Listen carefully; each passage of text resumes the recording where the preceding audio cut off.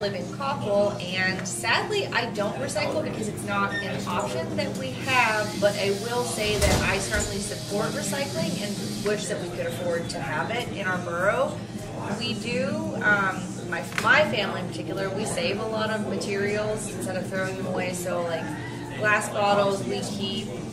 We try to repurpose them. We have friends that make wine, so we give them to them. We have save time and this and that, but yeah, we recycle here, and then we also compost. So like all of our fruit, vegetable, and coffee scraps go into a big pile at my house, and I compost it with a lot of clean cardboard or egg cartons, things like that.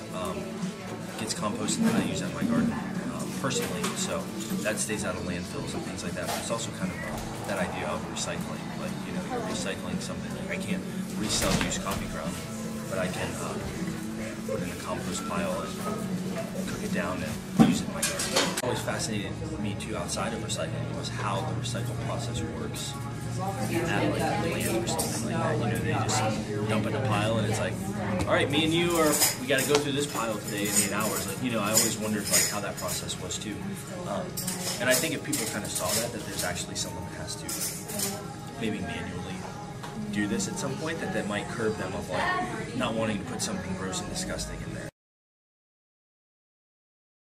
The environment, for one, and also it saves you money on your garbage bags. You don't have to put all that stuff in your yellow garbage bags.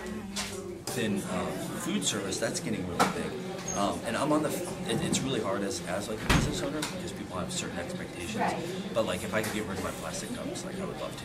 Like, you know, we have like paper cups that's the exact same size, but people can't like see the liquid in there. You know, but part of me is like, you know, I think that all of us have to almost make like a drastic change for people to understand that. To where like, you know, if I went to my paper cup, then I'm only having a plastic lid instead of a plastic lid and a plastic cup and a plastic straw. I think there is a little bit of confusion because I had heard at one point that you could recycle bottles but not the caps, and I wasn't sure exactly, can you do that? You know, I think there should be more clear guidelines. The recycling guidelines are confusing across the board. Like at Penn State, I do try to recycle, but I was asking one of my colleagues, we are on this, they renamed it. It was called the Green Team, but we tried to make our campus more sustainable. So I was talking to the woman who spearheads it, and I was asking her, like, I should know, but what can I put in this bin and what can I not?